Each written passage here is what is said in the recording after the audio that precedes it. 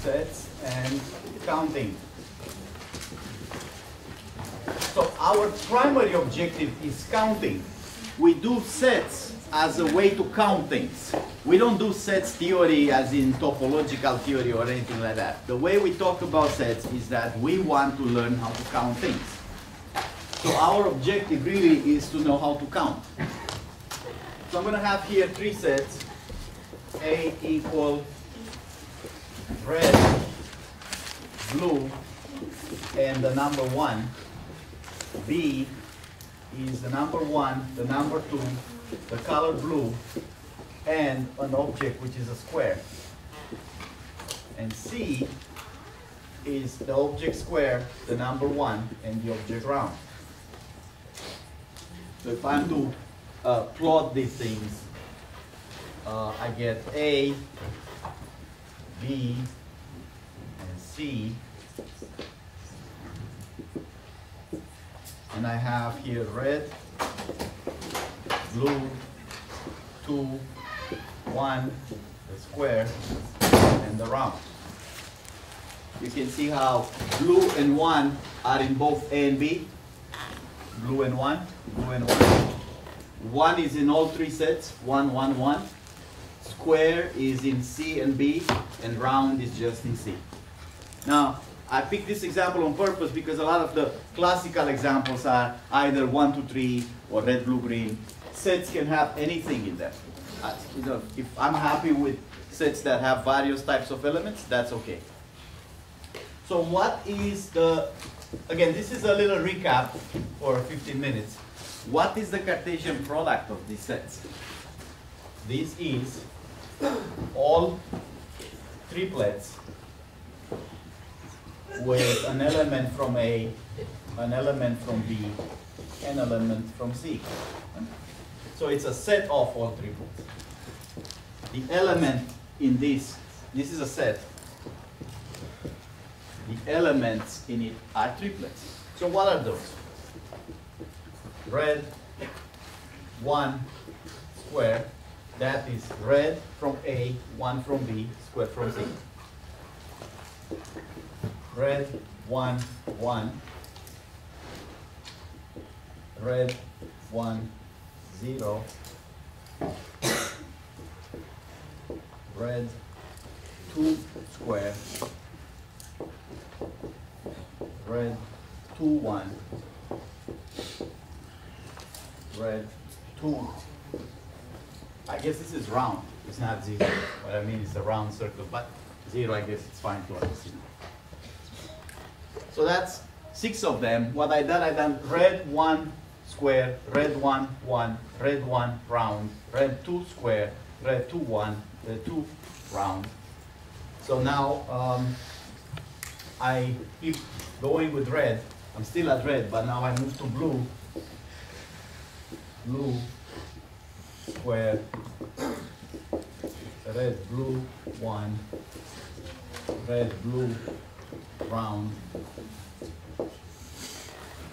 red square, square, red square 1, red square round.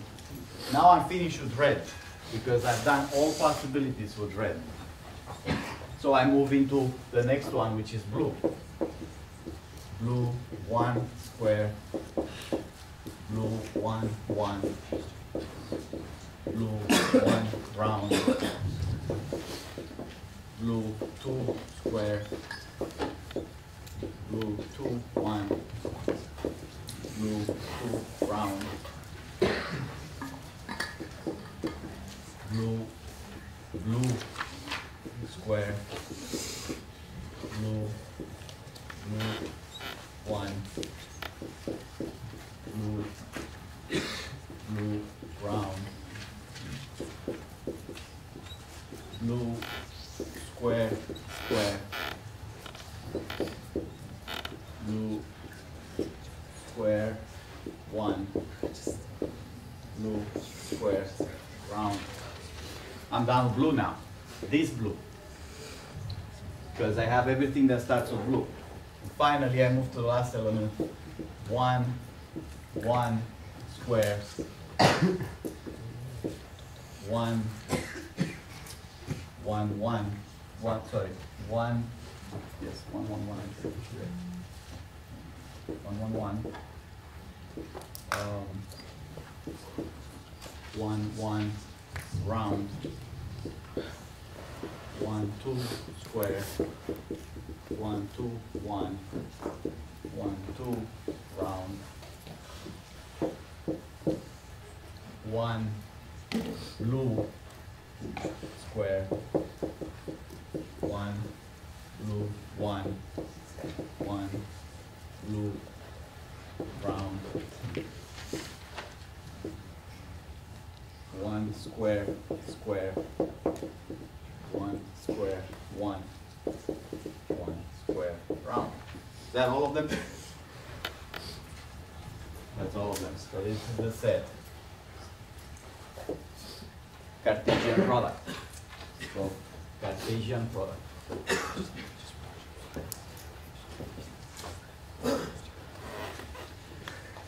Now, the size of this set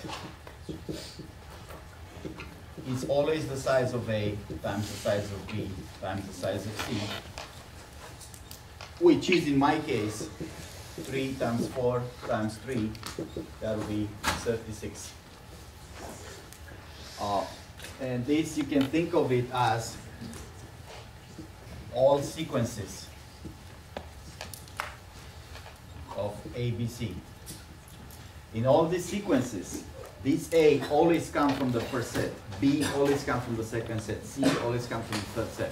Could be a little confusing if you see blue and blue. This blue is certainly coming from the first set, while this second blue, it's the second set. Always. Those sequences are always organized like that. And this is called the product rule.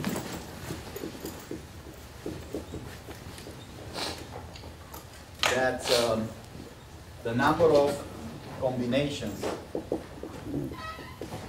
Really, the name is sequences.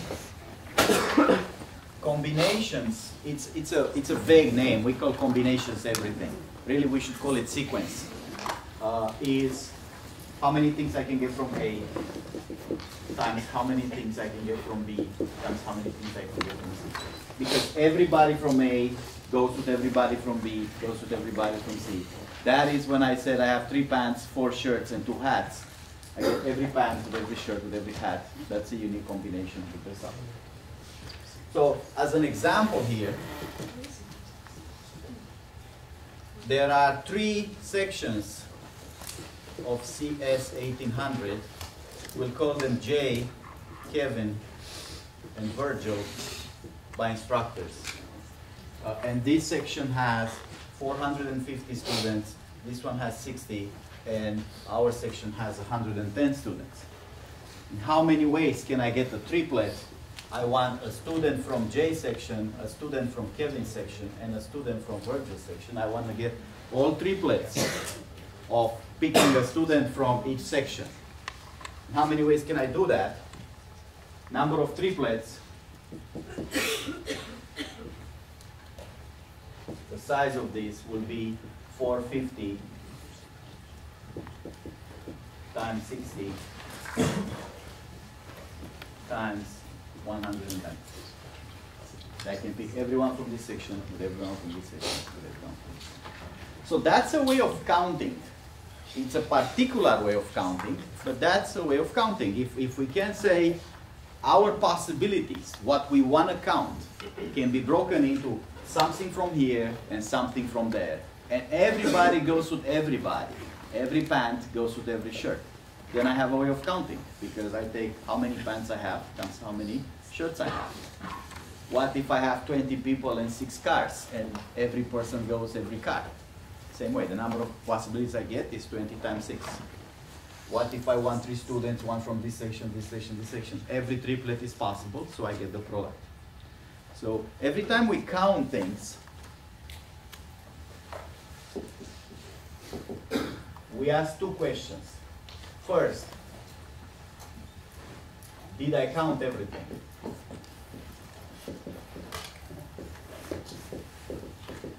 I mean, all possibilities. Whenever we count things, we have to be worried not to miss something that's valid.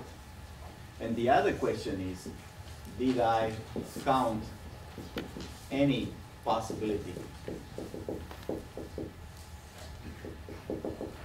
more than once? Those are the fundamental questions of counting, and you have to ask them for every single technique. In the case of product rule, did I count every single possibility of every student from there, student from there, student from there? Yes. Did I count any possibility more than once when I do all these products? No. But those will be trickier once we get to different other counting problems. Okay, moving on, I'm going to pick one of these sets, B, which is 1, 2, blue, and the square. And I'm going to say, which is the power set of B?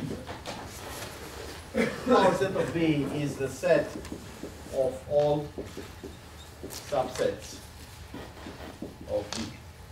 Now, the only confusing part here is that this is the elements here. So if B is an element in the power set of B, that's an element in a set, then that's the same as saying B is a subset of B. So this B is a subset. So the only thing that you have to sleep on is how come in this new set, power set, the elements are actual sets. But once you get over that, things will be easy. So what is the power set of B? What are all the possible subsets? Well, the empty set is always there. Then I get subsets. This is 0 elements. I get subsets with 1 element. 1, 2, blue, and square. Those are the subsets with 1 element. So this is 1 element. Then I get subsets with 2 elements, like 1, 2, or 1 blue, 1 square, 2 blue, 2 square, and blue square. Those are 2 element sets. I get also subsets with 3 elements, like 1, 2, and blue. 1, 2, and square. There's supposed to be a comma between those things. 1, blue, square, and 2, blue, square. So those are subsets with 3 elements. And there's one subset that has all elements, all 4. 1, 2, blue, and square. So this is the power set. And the size of the power set is 2 to the size of the set. That is, in our case, 2 to the 4, that's 16. That's true for all sets when we do the power set. The reason for that is that if you look at my set, 1, 2, is a little bit. 1, 2, blue, and square, there is 2 possibilities here. There's 2 possibilities here. 2 possibilities here, and 2 possibilities here. Those are independent possibilities. They don't depend on each other. And I'm back to this problem of 2 pants, 2 shirts, 2 hats, and 2 ties. Any pant goes with any shirt, with any tie, with any hat. So I can choose any of these. What are the possibilities, by the way, in here? Why do I say the 2 possibilities? What are those? Either in the set or it's not. Either in the set or not in the set. What are the two possibilities for element 2? In the set or not. For blue, could be in the set or not. For square, could be in the set or not. So the two possibilities, either in the set, subset, because we're looking at subset, or not in the subset. Those are the two possibilities. And 2 times 2 times 2 times 2 will be 2 at how many elements I have in the original set. Okay?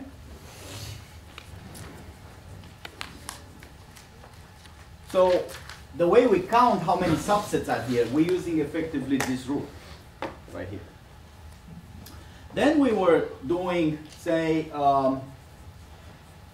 with these sets, what if I want, I'm still at those 3 sets, what if I want the union, A union B union C? So of course I can look at those sets and figure out what the union is. What is the union of those sets? It's 1, 2, blue, what do I have there? 1 again, red, I guess red. 1, 2, blue, red, square. And then I need a circle, right?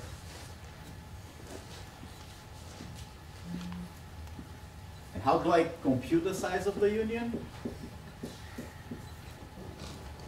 I say that's the size of the 3 sets minus the size of the intersections.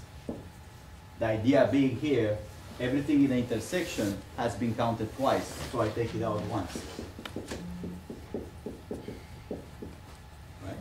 But now, what's in the common intersection, this 1, has been counted 3 times for 3 sets, but has been taken out 3 times for 3 intersections. This 1 is on every pair intersection. So I have to put the intersection back in of all 3. And we've called this inclusion-exclusion principle.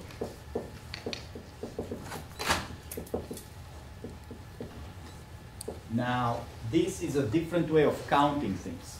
Counting the union, it's not a product rule. It's a different mechanism. So counting the union is a new thing. How many people follow me so far? Hands up. Great. There is a particular case of this. These joint sets. Yes. What does these joint sets mean? What does it mean, this joint? Somebody else, this joint. What? No, now intersection on any 2. So it's not like no intersection, all of them. I don't mean that. I mean any 2 of them do not intersect at all. A with B, A with C, B with C, C with D. Not 2 of them intersect. Well, if there is no intersection, what happens with all these A intersect B, A intersect C, B intersect C, A intersect B and C, all of the intersections in this formula, what happens to those if every intersection is void? What will be the size of all those intersections? 0. 0. So then this rule becomes the union is simply just add them up. If there's no intersection, take the union, you just add up how many elements there are. And if I have 4 sets, A union B union C, again this is the disjoint case, only works for disjoint set. If I have 4 sets, that would be A plus B plus C plus D. Now, those in here are not disjoint sets. Clearly they have intersections between them. Blue is in those 2, the square is in those 2, 1 is in all 3. Those are not disjoint.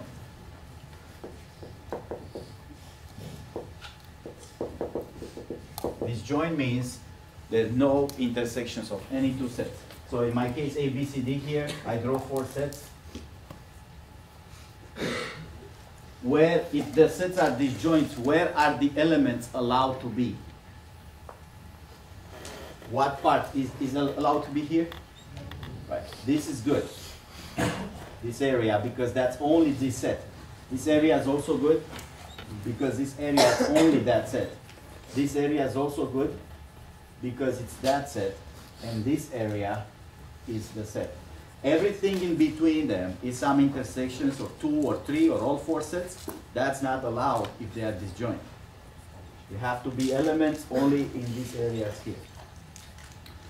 And I think the rule is pretty easy to see, this rule. If there are disjoints, to take the whole union, it's whatever's here plus whatever here plus whatever here plus whatever here. The way we can see that is by applying the 2 counting questions. If I say in the union, this is the correct count, A plus B plus C plus D, did I count everything? Did I miss anything in my union? No, because anything in the union must come from one of the sets. So I count everything. Did I count anything twice in the union? If I do this, why not? Why is not anything counted twice now? Yes? Because all elements are only in one of the sets. Nothing has been counted twice. Twice would be in the intersection, but there's no intersection. Always when you count things, ask yourselves those 2 questions. Did I count everything? First question. Did I count everything or anything more than once? Because then if you do, you have to take it out. Now, this has a name. What was the name of this? Sum rule, right?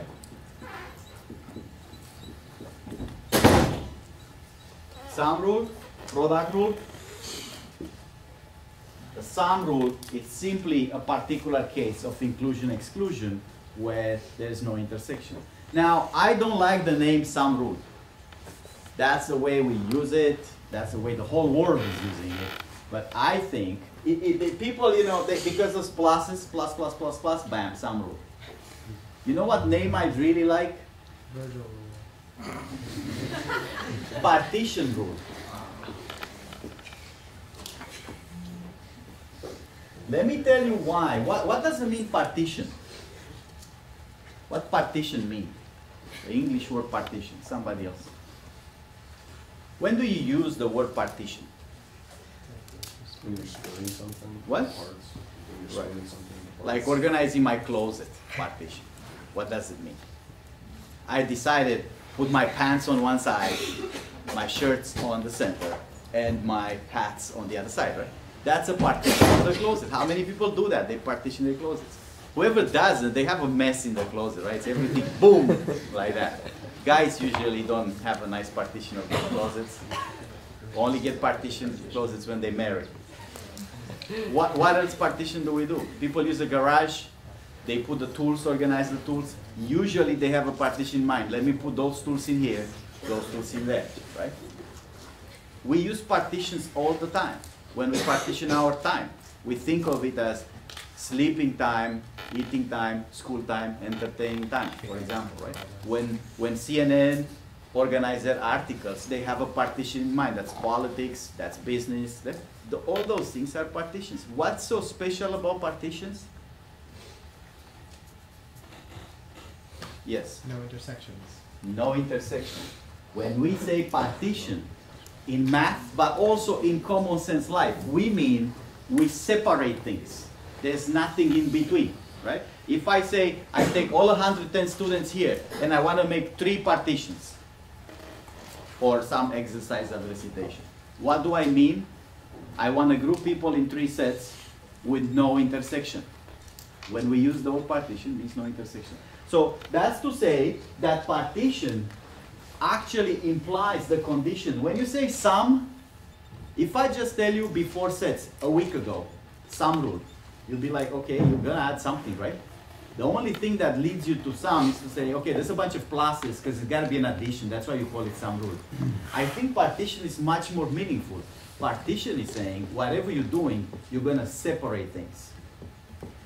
And that's very important in counting. When we count things, we're gonna use a lot the notion of partition. We wanna see how many people have diabetes in the world. What do we do the first thing? the organization, the health organization wants to count the diabetes, they're going to do a partition.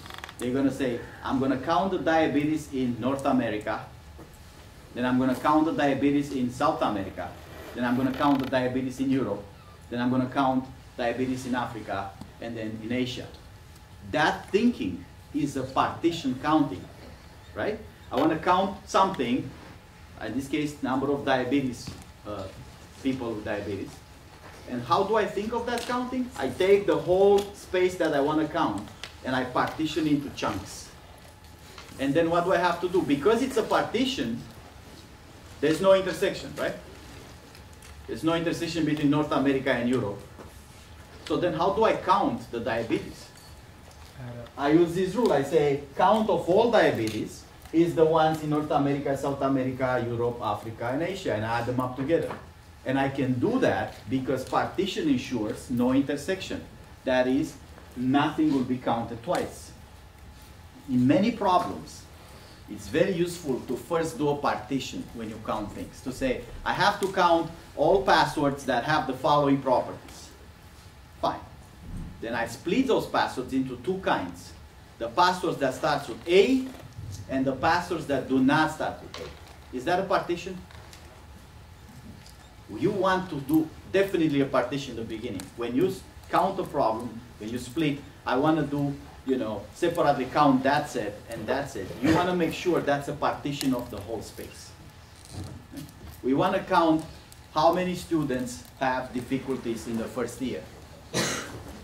We're going to partition them into those kind of students, those kind of students, those kind of students. If that's a partition, then we count each set and then we add up the numbers. Partition is a fundamental principle of counting. It's really this rule, no intersections means the union, add up the parts. But that's why I like the name better. So, counting with partition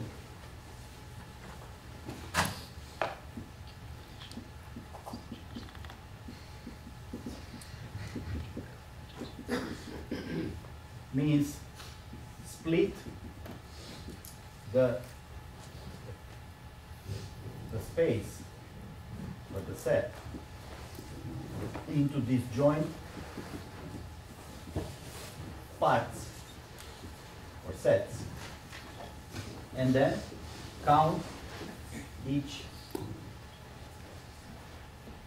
part separately, add the counts. Many counting problems, that's going to be our base idea. Split into parts, count each side, make sure it's a partition, make sure nothing is intersection, but it covers the whole set. A partition cannot miss elements. And then count each part separately. In computer science, we call this idea divide and conquer. That applies to solving problems. Take a big problem, breaking it into sub-problems, solve each sub-problems, and then put back the result together. Okay? So then, we have the sum rule.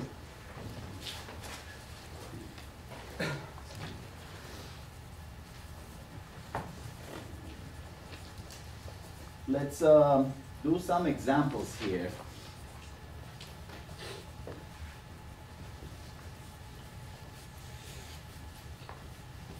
Simple counting examples.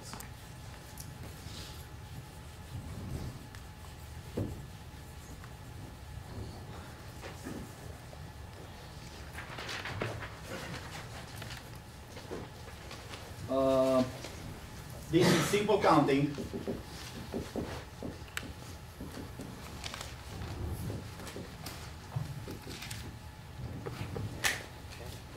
I have passwords of 4 characters.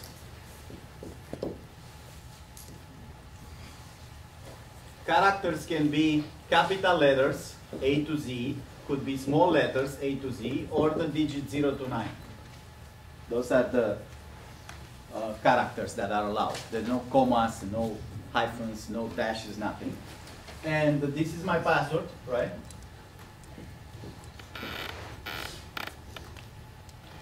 I have no restrictions. How many?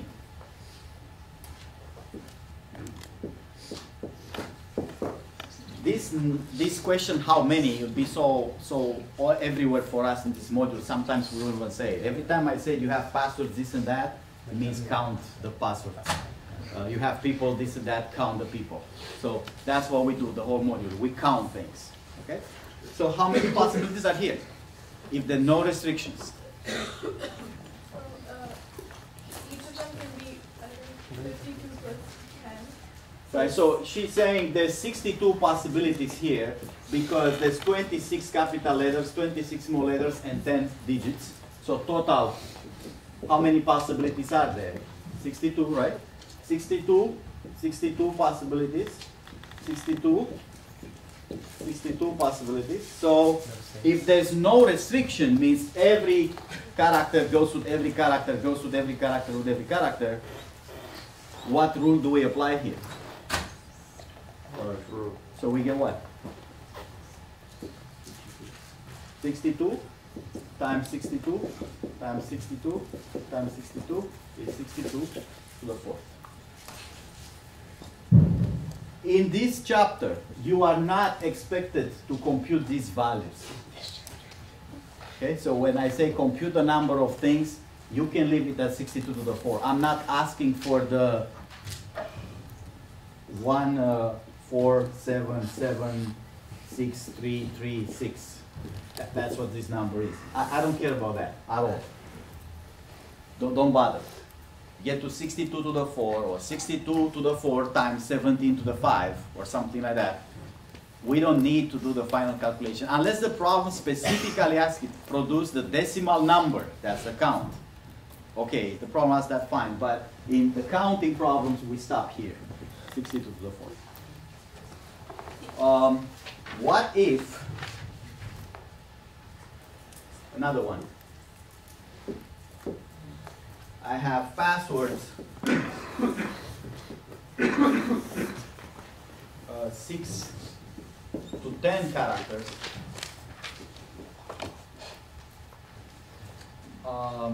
The same set allowed, A to the Z, A to the Z, and 0 to 9. So 62 possibilities. But there's a condition. At least one letter and at least one digit. So not all possibilities are allowed here. Every password to be valid has to contain at least one letter and one digit. So for example, something that is 7 characters for A, B, Z, C, P, R, A again. It's not allowed. Although it has the correct length, the length has to be between 6 and 10. This is no good because it has no digits. Invalid because no digits.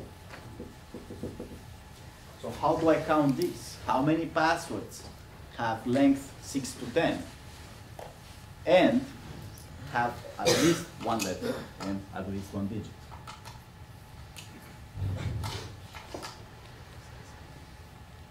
Can you start by, like we're not just looking at the 6 character long ones and saying the total possibility, or like the union of all would be 62 to the 6th power?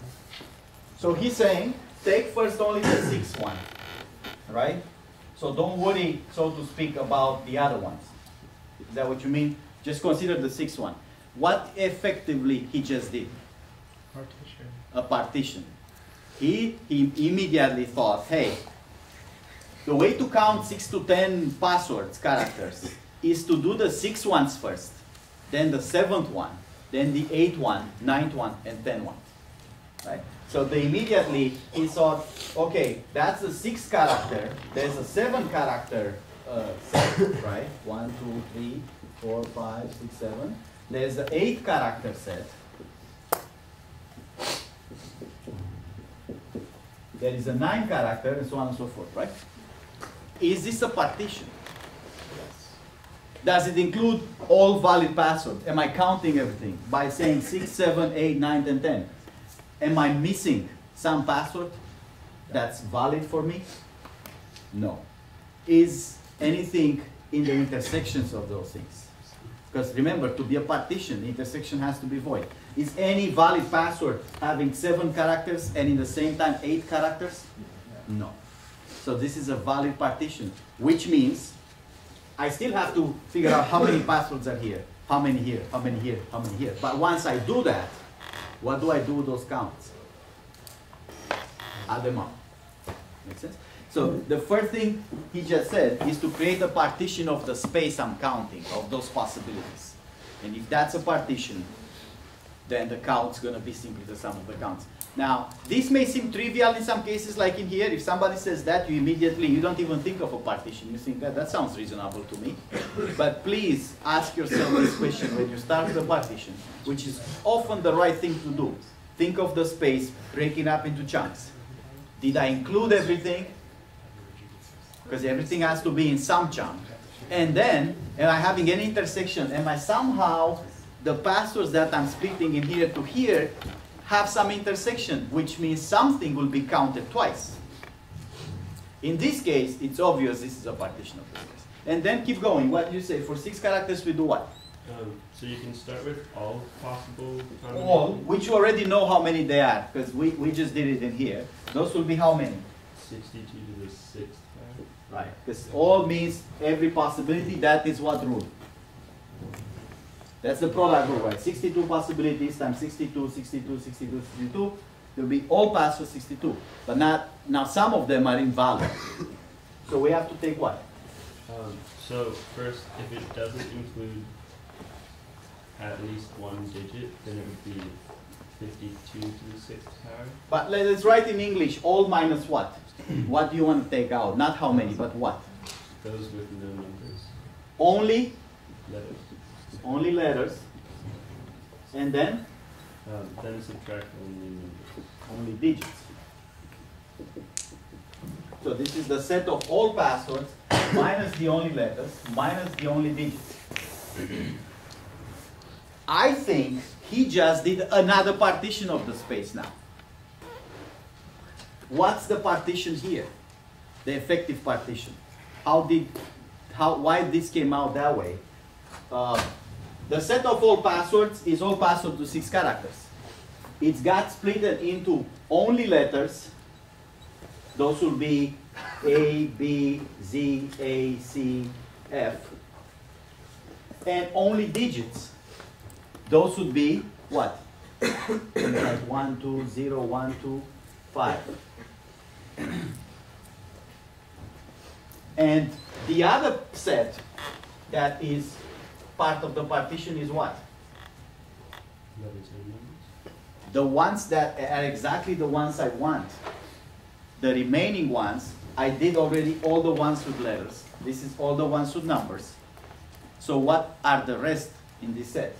The ones that have at least 1 letter and at least 1 digit, right? So effectively what happened here, we looked at set of all passwords with 6 digits and we split that space into 3. We ask ourselves, what are the possibilities? One possibility is only digits. One possibility is only letters. And the third possibility is letters and digits. At least 1 letter, at least 1 digit. Again, we ask ourselves, is this a correct partition of the space of all passwords of 6 characters? What do we need to say? Did we include every password? Is every password either only digits or only letters or at least 1 and 1? Is that true or not? And then is any password common to these sets? Is any one of those 3 sets, when you intersect them, gives you a password that somehow fit in both sets? That's what makes it a partition. How many people with me? When you make a partition, you should be clear that's a partition. I don't say you have to write it down, but that would be nice for whoever reads what you write. This is a partition of that space. And be clear what are the partitions. Only letters, only digits, and something that's not only letters or only digits. Now with this partition, what we're going to apply again, since it's a partition, we apply the partition rule or the sum rule, and we say the sum of those three sets is all the passwords with 6 characters. But we don't want all, I mean we have all, we want this size, right? So if we call this X, Y, actually let's call it letters, digits, and mix. Okay, 3 sets. In here we're going to have the sets of all. The size of this set is the size of only letters plus the size of only digits plus the size of the mixed ones. That's what the sum rule is saying. The union is the size, sum of the sizes if there's no intersection, if it's a partition. Now, of course, we know all, that's 62 to the 6. How about this? We know this? What is this? Only letters. Somebody else? Yes? It's 52. Because there's 52 letters, and all possibilities are allowed. So when we do this calculation, we're going to get what? 62 to the 6, that's all. Minus how many have only letters? 52 to the 6. And how many have only digits? All sequences of digits are allowed. 10 to the 6. How about in the case with 8 characters? If I do the same reasoning, I split these into all passwords of 8 characters versus the ones that have only letters versus the ones that have only digits. And my plan is to get the mixed ones. What's the size of mixed ones in here? What's the size of all passwords with 8 characters? I mean, it's the same like here, just not 6, it's 8 instead. 62 to the 8 minus 52 to the 8. 52 to the 8 minus 10 to the 8. Now, of course, I get how many counts? 6, that was the initial partition.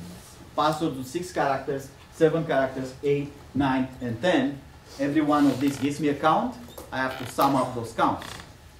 Right?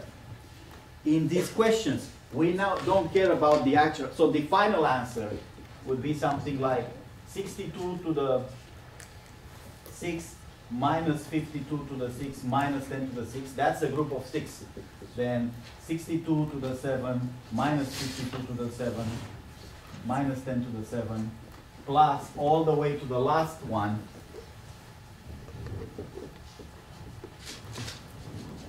which is 62 to the 10, is the last one 10, 52 to the 10, 10 to the 10. This is the answer we're looking for. So you don't have in this problem to compute this any further, unless the problem specifically asks for it. If it says, okay, I need the actual decimal number, then you need a calculator to do these computations. But when we count, this would be a reasonable answer. Okay? So that is what we do with counts.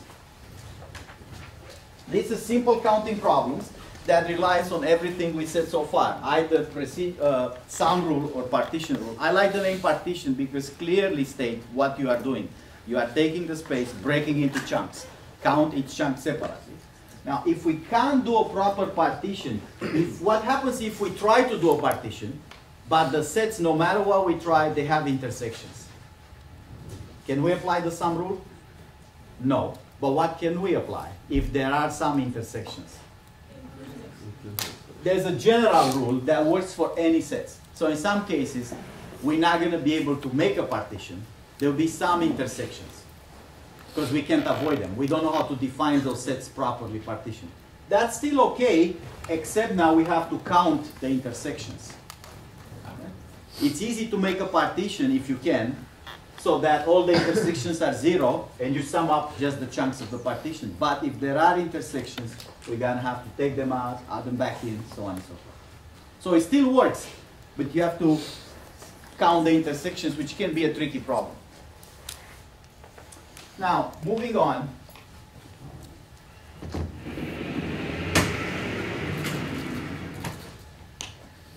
I want to show you another way of counting. So this is a counting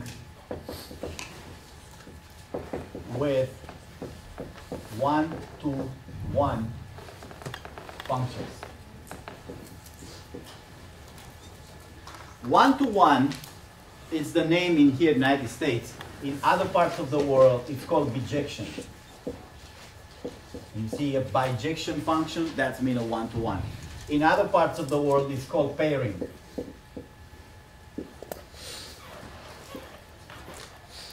So what is one of those functions? We have two sets, A to B, right? A function, let's say H. This function is a bijection, or 1-to-1, same thing, just different names, or pairing.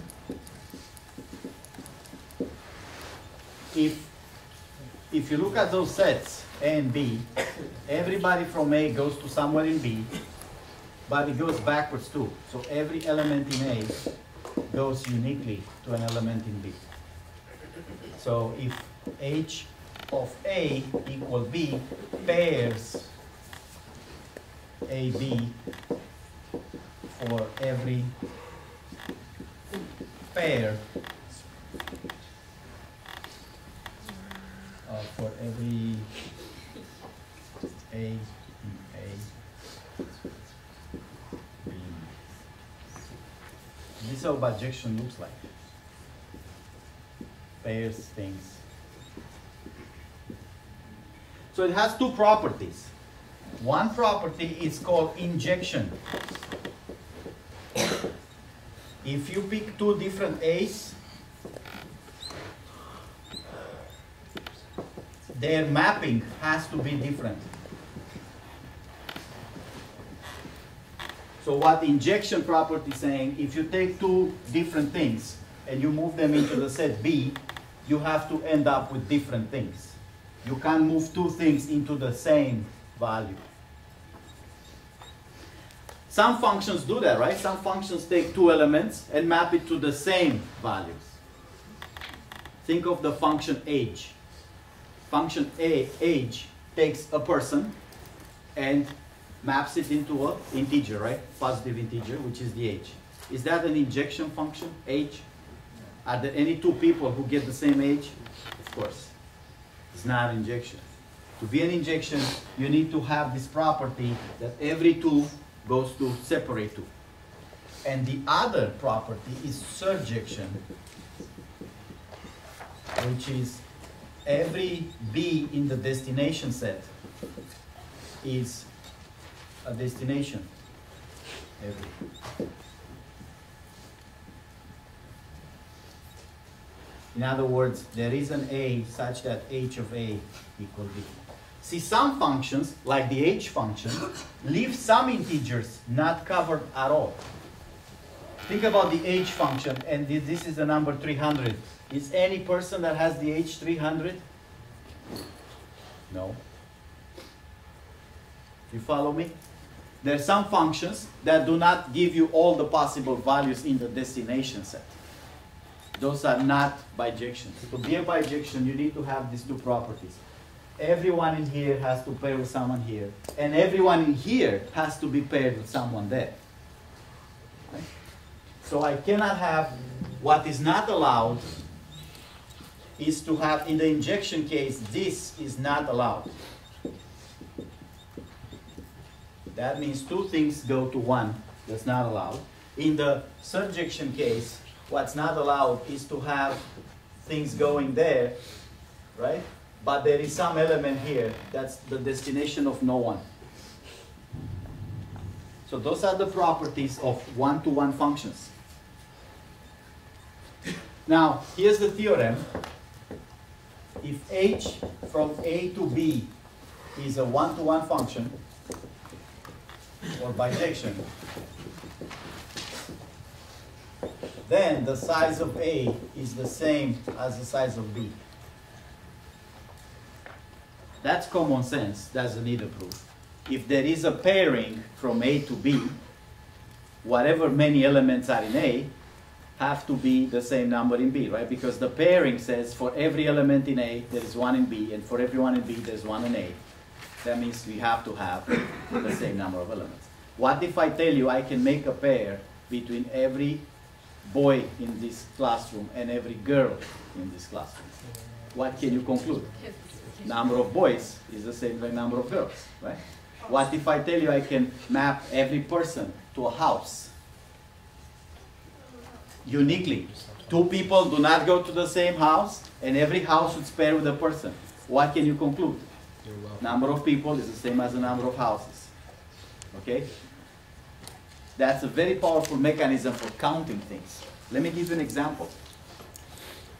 How about if my set A is the set 1, 2, 3, up to 10, and my set B is all the natural numbers with the property 2 is smaller than x, smaller than 72, and 7 divides x.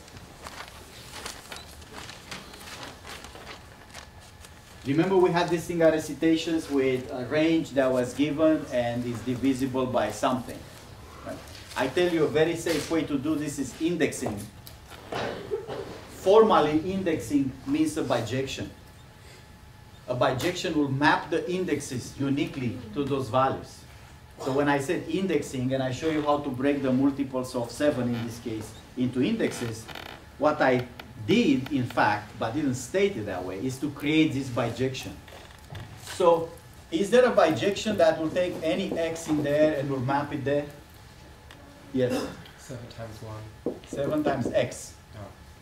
Takes any element from here. Is that true? 7 times x takes element from here, moves it here.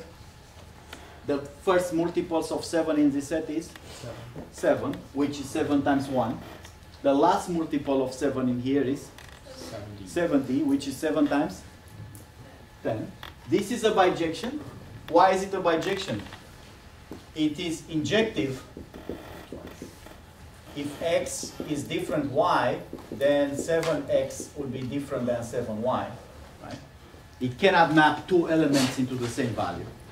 And it is a surjection. Surjective. Because everybody in B is a destination.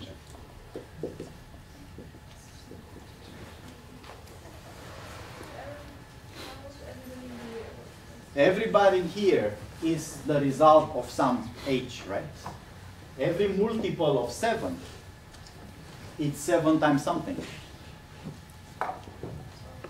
So what do I conclude? The size of B must be what? Same size of A. Same as size of A, but A is very easy to count. That's what I showed you yesterday or the other day at recitation. Once I have the indexes, those are the indexes. Indexes are very easy to count. From 1 to 10, I know the size. So 10 must have the same size, this set. If I create such a bijection, I know the size of the other set. Because one of the sets is easy to count. How about another example?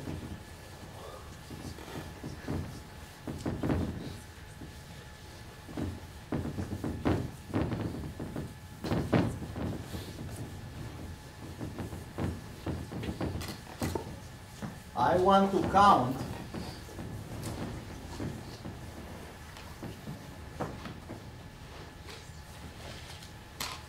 Z7 times Z11. This is a Cartesian product. So this is a reminder mod 7 with 1 and 11. And of course I can do 7 times 11. That gives me the Cartesian product. But I could also try a bijection. I could have an H. That is the Chinese reminder theorem that we didn't do a bijection. I can take any element in Z77 and move it into Z7 times Z11 by, what's the bijection, the Chinese reminder bijection? It takes every reminder here and it maps it into X mod 7 and X mod 11. the Chinese remainder theorem was stating that this function is a bijection. For every remainder in Z77, for example 55, you get a unique pair of reminders Z modulo 7 and modulo 11. If this is a bijection, meaning everybody goes to a different pair and every pair is covered, then means the sizes, this is a bijection. It's actually the Chinese remainder theorem bijection. Then the size of Z77 is the size of Z7 times Z11.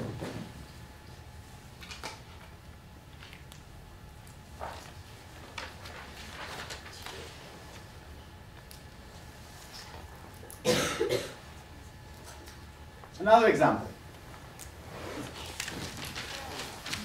I have a set A, which is A, B, C, D, E, F, G, all the way to Z. So that's the size of A is what? 26, right? And I want to count all subsets of A that include element small a. So there are many subsets in there, right? It's the whole power set. How big is the power set of this set? If I do all the subsets, how many are there? 2 to the 26. I want to count not all of them, but only the ones that contain the letter A. Now there are small sets that contain A, like for example A, B, C, and there are big sets that contain A, Z, D, U, V, you know, so on and so forth. And there's also small sets that do not contain A, and small sets that do not, big sets that do not contain A. So how do I count all the subsets that contain letter A? I can do it in two ways. One way is to do it the way we think of the power set, right? It was A, B, C, D. How did we count the power set? We say every one element has two possibilities, in the set or not in the set, right? That gives me all subsets. But now for A, there's only one possibility, right? Because I'm forcing A to be in the set. So there's only one possibility here, which is in the subset. How many possibilities I have for B? 2, 2, 2. So what is going to be the number of possibilities that I have here if I only restrict A to be in the set? So there's not two possibilities anymore. It's just one. But everybody else still has two possibilities. 2 to the size of A minus 1, right? Because I still have 2, 2, 2, 2, 2, just like before, except 1 is not in two possibilities, it's only one possibility. But I can also do the bijection. I can answer this question by bijection. So here's the bijections I want. Here's the sets, all the sets that contain A. And here's all the subsets. Subsets that do not contain A.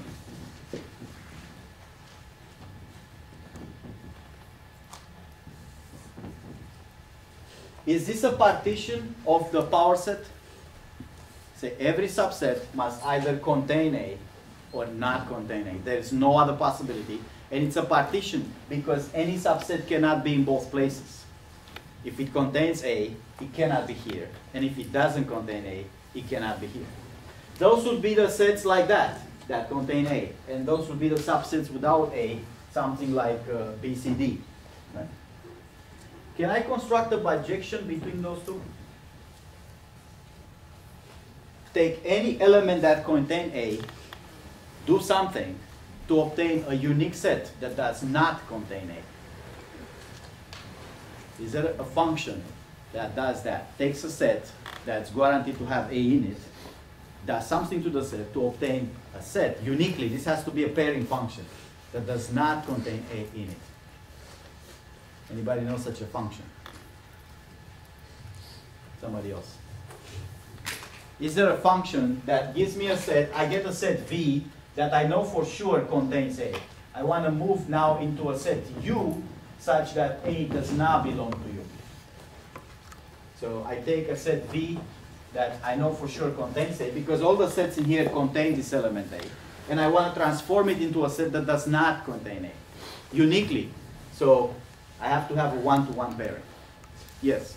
It would have all the elements except for the first one. Except for A. So the function should be what? Like, U is, so this is the function I'm looking for. Who is this U? Is the element V, the set V, taking out A. So my H, my function H of V will be take V, take element A out of it, and I get a set without A. Now, is this a bijection? Can I take two different sets in here, both containing A, remove A from both of them, and end up to the same set? So we have to verify those two properties, injection, surjection. What injection means? If I take two sets that contain A, for each one of them I remove the A, and I get two U's, right? Can those two U's be the same U? Who's following me here? Hands up so I can see them, don't be shy. All right, so what am I doing here? I'm constructing a function that works on sets. I take a set that contains A, and I end up with a set that does not contain A, because my function removes A from the set. Now I want to verify those two properties. The injection says if you pick two V's that both contain A, two subsets, for example, ABC and AZTUV, those are two subsets that both contain A. If I remove A from both sets, the results, can the results be the same? Yes?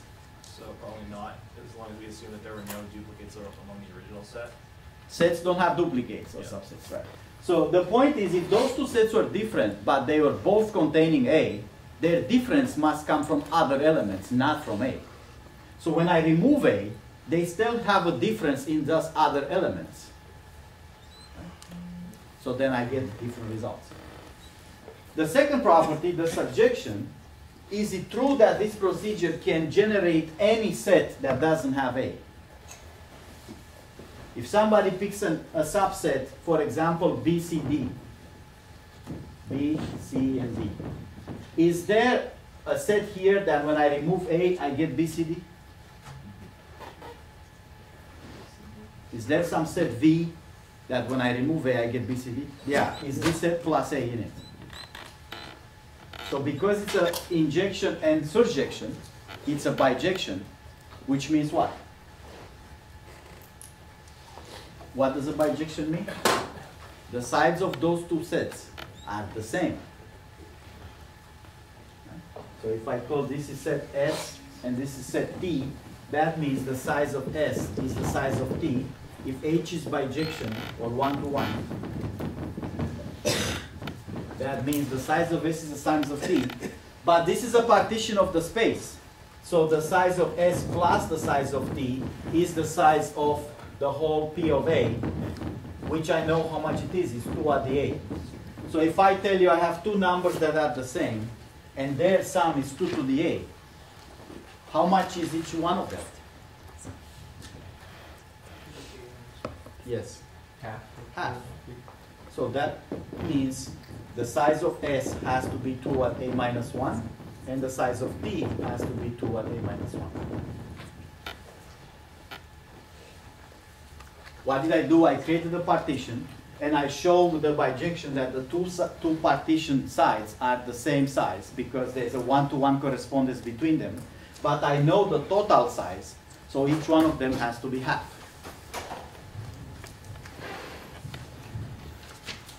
One more.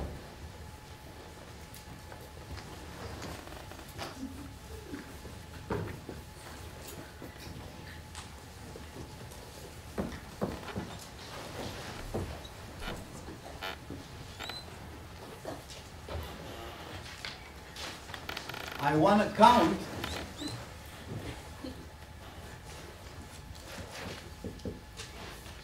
all numbers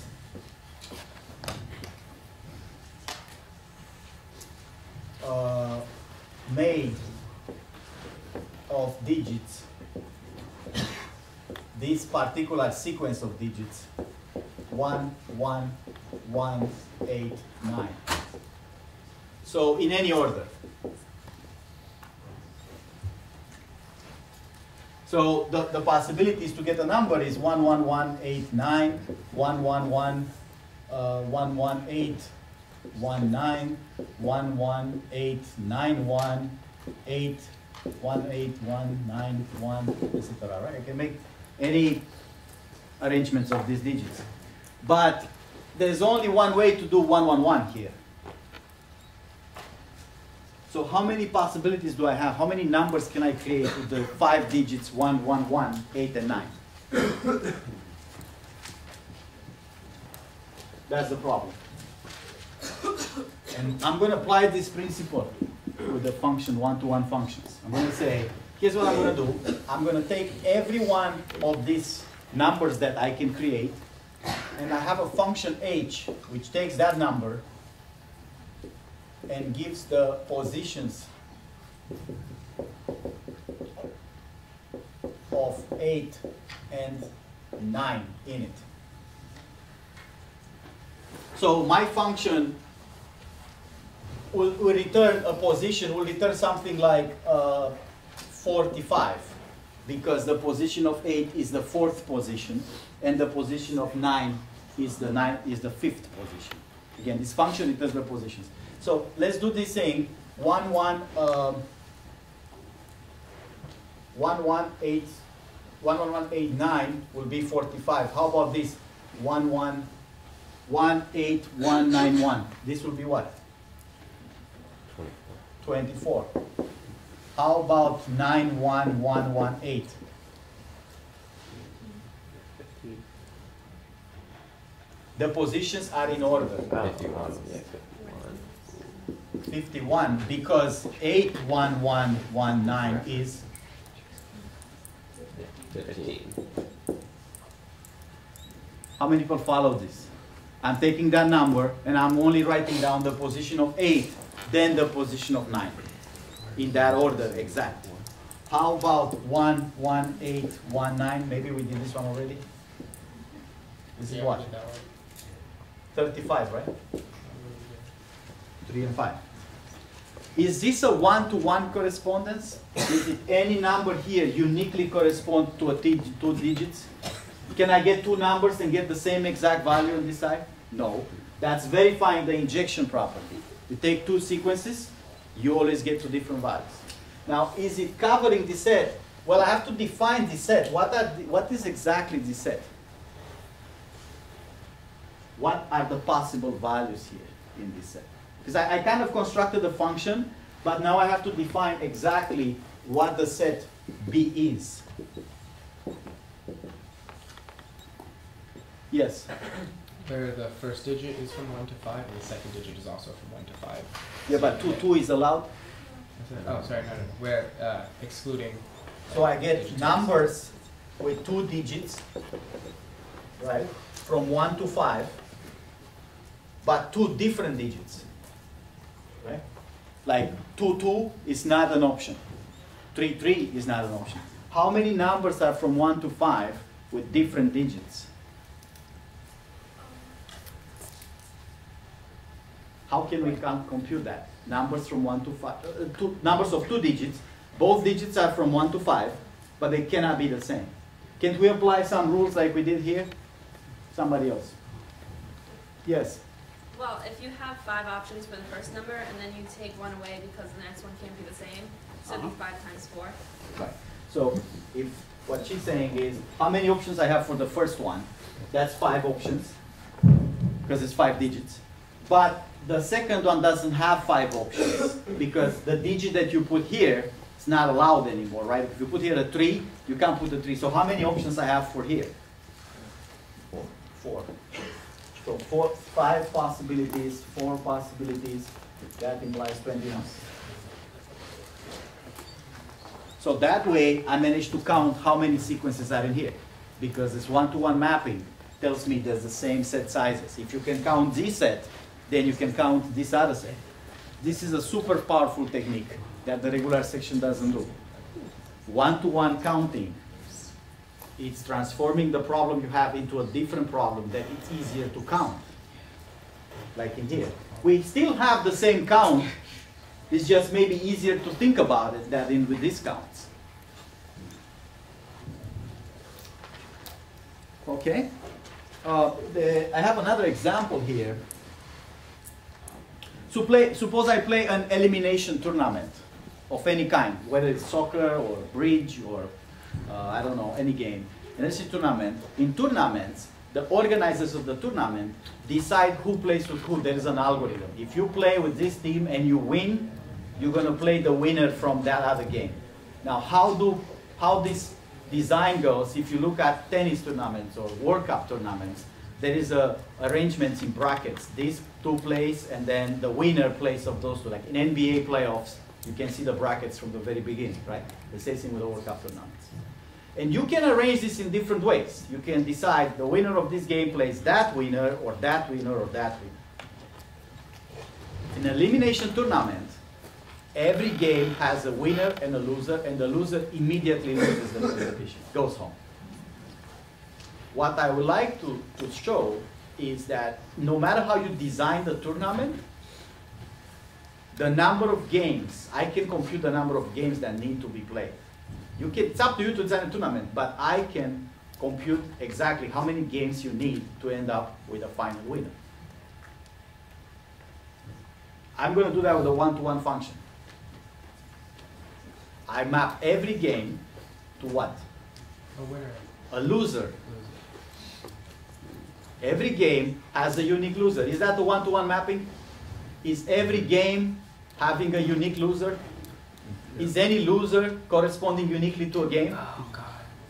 Right? Can I do it with a winner like he said? Can I map every game with a winner? With multiple games can have the same winner now? Yeah. But every game has an exact loser. So how many losers are in a tournament if I have 100 teams? To get up enough with one winner at the end, I have to have 99 losers, right? So how many games the tournament will have guaranteed? 99 games, no matter how you design it. Counting with one-to-one function, very powerful tool, if you know how to use it. So what we're going to do now is to do fancy counting. That's the basic stuff. So how do we count more things? Things that are really complicated. We need two notions that we haven't done yet. And maybe some of you have seen them, some of you did not see them. One is the notion of permutation. Permutation of a sequence or of a set means the same thing. The reason it means the same thing, a sequence is in order A, B, C, D. A set is out of order A, B, C, D. But the reason permutation means the same is because permutations refers to all possible orders. Whether I start with a set or a sequence, all possible ways to arrange these four symbols will be the same. Right? So that means particular order of A, B, C, D. Or a particular sequence, because sequences are in order. That's one sequence, but another one might be B, A, C, D, or might be A, C, B, D, right? Or might be D, A, C, B, or might be D, C, B, A. All possible ways to arrange this in order. Remember, when we put round brackets, we mean what? Sequence, that means in order. When we put curly brackets, we mean what? Set, out of order. Sets are out of order and do not repeat elements. That's a different name. The sets that repeat elements, so to speak, are not called sets. They call something else. Don't bother with them because we don't study them. Sets out of order, sequences in order. So to be clear, this set here is the same as set B, C, D, A, but the sequences are different because the order is different. How many possibilities for sequences do I have?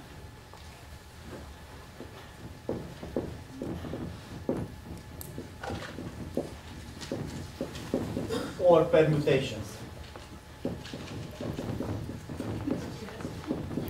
Same name. Permutations or sequences, same. Isn't the factorial? Right, but why is that? So somebody proposed then how many, it's n factorial, where in my case here n is what? 4. So that would be 4 factorial. By the way, everybody knows what factorial stands for? What is factorial? Is 1 times 2 times 3 times n. I think it's more useful to think of it as n times n minus 1 times n minus 2 times 2 times 1. Same thing, but just think about from the big numbers to the small ones. Why is that? Why the number of sequences? It's always n factorial. Somebody else. I'm tired of you guys. No, I'm just kidding. Somebody who didn't speak yet. Yes? So, if you have a set size n, and for your first choice you have n options, your second choice you have n minus 1 options because you already used one, for your third choice you already used 2, so you have n minus 2 options, and so on.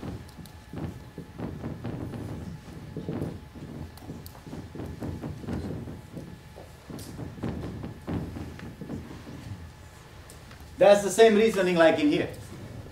I have 5 options for the first digit, but whatever I put in restricts the options for the next digit.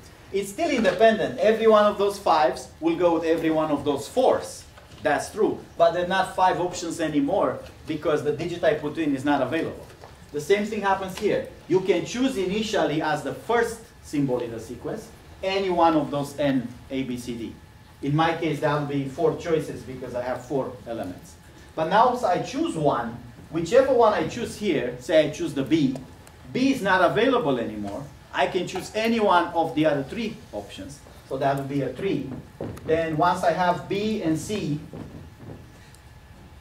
or any pair chosen, the number of options here is only 2 because those are not allowed. Sequences cannot repeat elements. They still have to do only A, B, C, D. So then I have only 2 options here because now I choose out of A and D. And once I chose a B, a C, and an A, or any particular triplet, I only have 1 option left, which is the last element not chosen yet. So this is useful to think of this factorial starting from the big number, because the way we think of those number of possibilities, initially there's n of them, then n minus 1, then n minus 2, so on and so forth. Everybody follow this? Not bad, right? Hands up. How many people have seen permutations before this class today? Okay, so a good number. If I have, of course, that's 4 factorial, but if I have a set of A, B, C, D, E, F, G, that is 7. How many permutations are there? 1. Because you can have 3. What? It's just 1, right? Because it's a set. No, but if I take these elements and permute them, create permutations, whether you start with a set or a sequence, mean the same thing. Rearrange this in all possible ways. So P7 is 7 factorial. We're going to call this number of how many? That's Pn. How many ways can you permute n things? Like with sets, it doesn't matter what the elements are.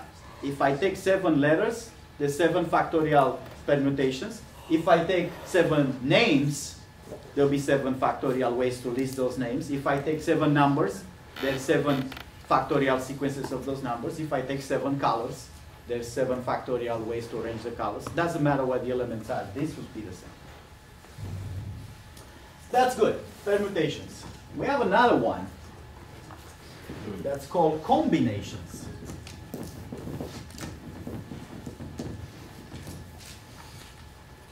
From now on, we're going to reserve this name, combination, specifically for this. So until now, when I ask you guys about sets, subsets, you guys say, it's all the combination of 3, right? Well, the sequences, it's all the combination of 6. From now on, the word combinations, it's reserved for that, not for subsets, sequences, or other things. You have to restrict yourself to not call these other things combinations. From now on, combination has a very specific designation of what it means. Combinations refer to in how many ways can I choose or pick or select a subset of K out of N. Very important that we are selecting a set. We are not selecting a sequence. This is the same question as asking how many subsets have exactly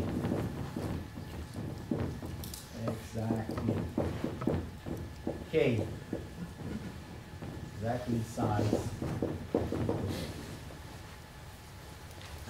The original set has the size n. So how does this go? I have a set A, B, C, D, and E. That's my original set. N is how much in here? The size of this set is 5. And K is, suppose K is 2. What is the question asking?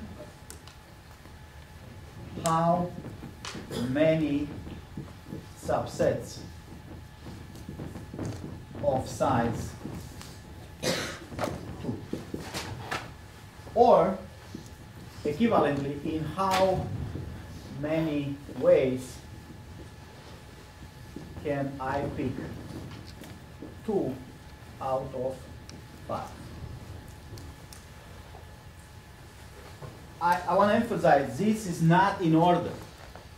It's still out of order. The original set is out of order. It's A, B, C, D, E. And I want to pick 2, which is a subset. How many ways can I do that? In how many ways? First of all, what are the subsets that have 2 elements? A, B, A, C, B, C, sorry, A, let's list them in order. A, D, A, E. Then I have B, C, B, D,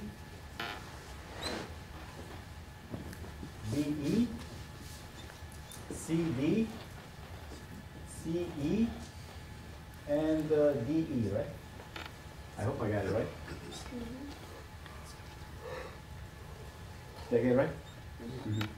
All the possibilities of selecting 2 things.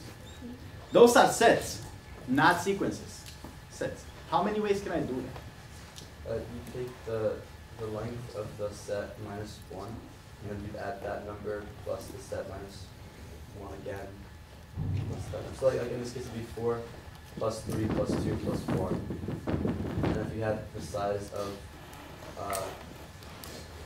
like 3 pairs, then you'd have 3 plus 2. So let's explain his reasoning. That's correct. He's saying if you pick the first element A, you can make 4 pairs of it, because it's A plus any one of the others. Now, that's all including A. Now I'm done with A. And I don't have A. I pick B as the first element. And then I have 3 pairs to make with B, not with A, because A is already done. So that's 3 pairs. So the 4 pairs with A are here. The 3 pairs with B are here. The 2 pairs with C, but not including A and B, are there. And that's last pair. That's the 4 plus 3 plus 2 plus 1. This reasoning, while it's correct in this particular case, does not scale to what if I want to choose 6 out of 9 things. That would be a lot more complicated. So how do we do this? We're going to call this thing, the answer to this question is gonna be written like this. And this reads n, choose k. Literally means choose k out of n. That's what it says. That's how many ways can I choose 20 students from my class of 110. N will be 110, k will be 20. So let's think a little bit of how to do this in a more general case. Here's an idea. I'm going to list all permutations. So I look at A, B, C, D, E, and I say, okay, here's a permutation B, C, A, E, D. And I list another one, C, D, A, B, E. And I list another one, A, D, C, E, B. And I list another one, D, A, C, B, E, so on and so forth. So step 1, list all permutations. Step 2, just select the first. Permutations are in order, right? When I say permutations, I mean in order, all possible sequences. Select the first k as a set. So if my k is 2, I'm going to say you can list all these permutations. How many permutations are there? And factorial. And then I chop the first 2. Say, okay, that's my answer, B and C. I want to select a set of 2, so I take the first 2. I do another permutation C, D, A, B, I chop the first 2. The first K. K is 2.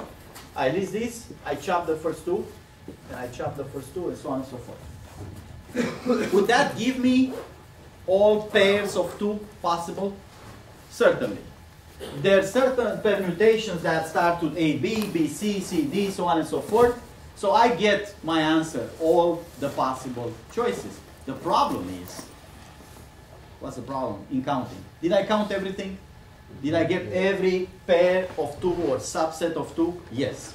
But what's the other question? Did I count anything more than once? Yes. Yes, a lot. Right? I count a lot more than once. For example, AD will appear as AD and as DA, right? Will appear as AD even when the other stuff is not CEB but CBE. Right? So if I do this, how many times I've counted each? That's my plan, but it has more bullets. How many times I count each prefix of K? So I say that's a prefix, that's the one I need. And this, the remaining part, that's a suffix. That's the part I don't need, because I want to select the first K. How many times every one that I see B, B, C, or C, D, how many times that's counted, I should say, for a fixed suffix.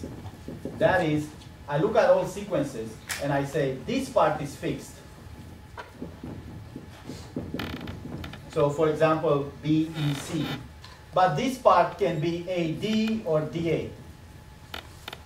So how many times I count each prefix, AD, on all permutations that have a fixed suffix? And factorial? Not n factorial, because this part is fixed. This part can be arranged in any possible way. What's the length of this? K. What's the length of this? N minus K. So what I'm asking here is, this part is fixed. I fix this part to be CEB, for example. How many ways now? This AD is the same answer because I'm looking for a set. This will be the set A and D. But how many times I've counted this for this particular fixed suffix? K factorial. This for a fixed suffix, how many AD, DA I've seen? Well, I've seen every single permutations in A and D for any particular suffix. But even the other way, I've counted more for a fixed prefix. Like now AD is fixed. How many times got counted with different suffixes?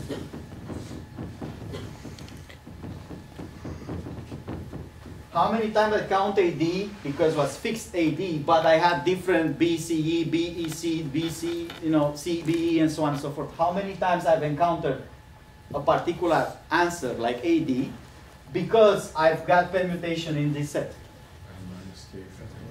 N minus k factorial. If I apply my procedure here, list all the permutations, and chop off the number you need, k, in this case, case is 2. Every particular answer has been counted that many times because I've counted all the permutations of the prefix. And also times that many times I've counted the suffix, which I don't need to count it more than once. So the answer of this is all the permutations I started with, but everybody has been counted k factorials for the suffix, and again n minus k factorial for the suffix.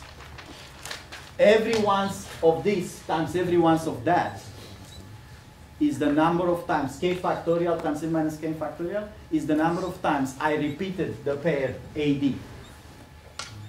Put it another way. What are all the permutations that gave me that exact answer AD?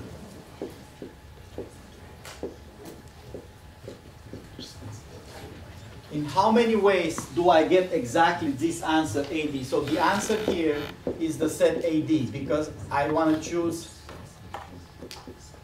k out of n.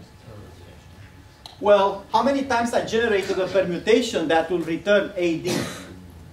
There are k factorial possibilities in here because you can permute this in any way you want. And there are n minus k factorial possibilities in here because I can permute this any way I want. So this is the total number of permutations that if I chop the first two will be always AD. Who follow me here? I listed all the permutation, that's n factorial. And then I do a partition by the answer. I partition into the answer in all these permutations here is going to be AD because I'm taking the first two. A separate answer is to create the pair BE versus the rest, ACD. That's a different answer. The answer here will be BE because I'm chopping the first two. But how many permutations will give me this exact answer? I can generate this by permuting BE in any way in the first k spots, that's k factorial. And by permuting ACD in any way I want, that's 3 positions, so that's n minus k factorial. Right? K is 2, n minus k is 3. Every one of my answers will be generated k factorial times n minus k factorial. So what do? I take all my answers that I get, which are n factorial, because I get an answer for every single permutation. Each answer has been generated that many times. So I divide the number of answers by how many times each answer is repeated to get the number of unique answers. So in my case, this here, k factorial times, that's 2 factorial times 3 factorial, right? So the number n choose k, 5 choose 2, is going to be 5 factorial divided by 2 factorial, 3 factorial. Is that correct? Let's do a quick check. How much is 5 factorial? 1 times 2 times 3 times 4 times 5. And this is 1 times 2 times 1 times 2 times 3, right? 1 to 3 goes with 1 to 3. And I'm left with? I'm left with 10, right? Is that true? 4 plus 3 plus 2 plus 1 is 10. So that is combinations. And I want to do one more thing. Let's see if you guys have the answer to that. If I want to choose out of n plus 1 things, k things, that is the same as choosing from n k things, choosing from n k minus 1 things. This has to do with the partition idea. If I want to count how many times I can choose k students out of n plus 1, I can think about it in either choosing the first student, A, and then I have to choose the rest of k minus 1 students from the remaining students, or not choose the student A, and then have to choose all students out of the remaining n students. So suppose I pick a student here, I pick him, and I say I want to choose 20 students out of 110. This is 110, and this is 20. And I partition my space into 2 counts, all the possibilities, including him. That means I have to choose the rest of the students out of everybody except him, right? Because he's in the set already. So I have to choose the rest of 19 out of the rest of 109. And separately, the other partition is to say, okay, not include him. Those are partitions because they're mutually exclusive. Any choice will be either with him or without him. So now if I don't choose him, I get to choose all 20 students out of the rest of 109 students. So this is a partitioning count. That's where we're going to start Tuesday.